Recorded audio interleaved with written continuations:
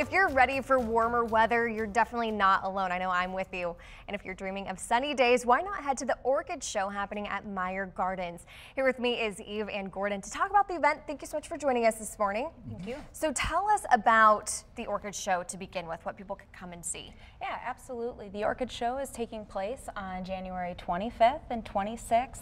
We will have free talks going on each day, ranging from Orchids 101 to even how to grow orchids hydroponically. We'll have displays. I know. What is that? Do you want to talk a little bit about that?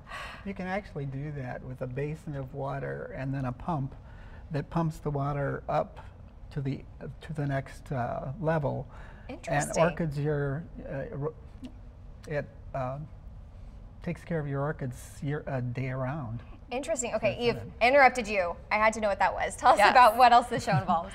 There will be displays that you will be able to see from our vendors, Okay. Grand Valley Orchid Society members, and also exhibitors, and sales as well throughout the weekend. Okay, and Gordon, you brought some beautiful plants here for us. Can you explain the different types that we see?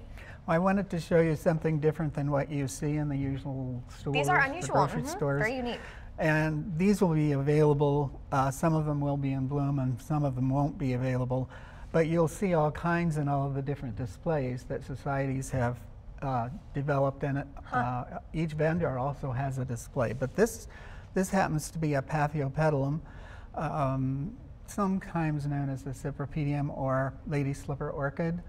This one probably comes from Southeast Asia, anywhere from India, Malaysia, South China. Most of these have been hybridized to the point where you can actually grow them in a home under lights or by a sunny window.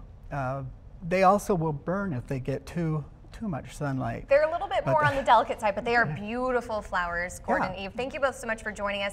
It is free to go and check it out, and you can buy a plant of your own there. We have more information on our website and right there on your screen. That's at 13onyourside.com. We'll be right back.